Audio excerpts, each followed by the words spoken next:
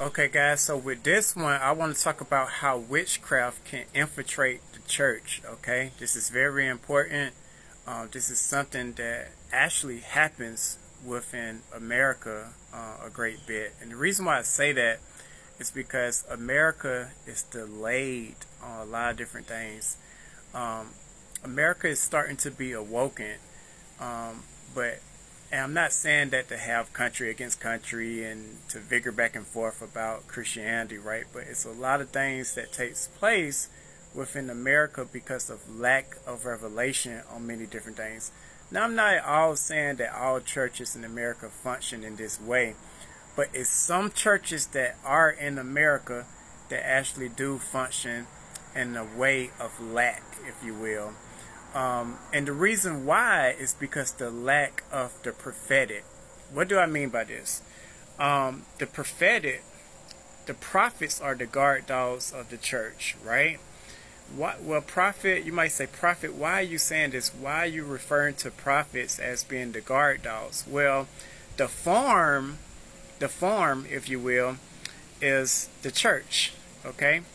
The shepherd, in which the shepherd watches out for the farm and look after the sheep and tend to the flock, is the pastor. The guard dogs are the prophets and the prophetic voices, okay? You need a good guard dog that's on standby at the church to look after the flock and to look after the shepherd from a spiritual standpoint. Think about it. The flock might not be enabled to see the wolves, right? The Bible warns us of wolves in sheep clothing. You need a guard dog that can catch the scent of a wolf. A guard dog can see beyond what you can see. A guard dog can smell beyond what you can smell. And a guard dog can hear beyond what you can hear. And sometimes the shepherds might not be graced in this area to see, to hear, or to feel, or to sense the things of the spirit realm like a prophet can. A prophet can sense and smell the presence of witchcraft and sin and things of that nature.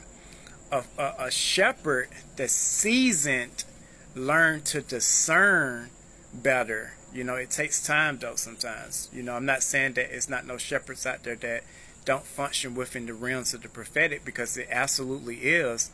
But it's also some shepherds out there that don't function well in the prophetic. And this is why God has the fivefold ministry. We all can play our parts in the edifying and the strengthening of the body of Christ, okay? So, I'm going to say this. Guys, whenever you got somebody that's coming to church, that's coming from the lifestyle of witchcraft, okay, they're usually coming from a place of an origin of some type of spirit of control. When you think of Jezebel, Jezebel is a good character to refer to in the Bible, but we got to get to the source of Jezebel. Now, I get it. Some people refer to this as the Jezebel spirit, but the true nature and the true spirit that's behind the Jezebel spirit is actually a spirit of witchcraft. It's an ancient spirit. This ancient spirit is known as the spirit of Baal. Alright? Or some people will refer to him as Baal or Baal. I say Baal, depending on where you're from.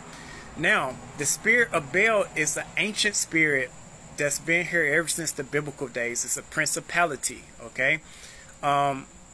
It was the driving force behind Jezebel in the Bible. So some people get it misconstrued, all right? Now, Jezebel had a very controlling nature.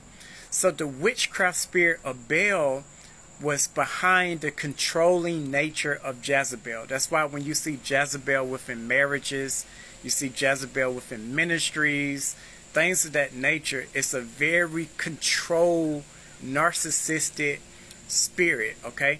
Indeed, I tell you this, behind every narcissist is a Jezebelic spirit of Baal spirit. That's the root canal of it.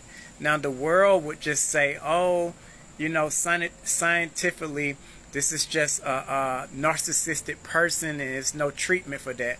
But I'm here to tell you, whatever the world says, when the world says that it's no treatment, it actually is treatment, and it's through Jesus Christ. But unfortunately, the world don't acknowledge Jesus Christ, so that's the problem. But we'll get on that on a later day subject. So to stick on subject, when you have a person that comes to a church that used to dabble in witchcraft, I'm not at all telling you that this person can't be used by God, that this person can't be restored, because I know many great men and women that was in witchcraft but was restored. But what I am warning the Church of America is be very, very careful and try a person by the fire of the Holy Spirit, and have patience and self-control. Patience and self-control is what's going to allow you to see the true fruit of a person. Now, Jezebel, and I like to say this too, Jezebel and the spirit of Leviathan, which is pride, will actually run to the church, okay? Run to the church to attain a position of leadership.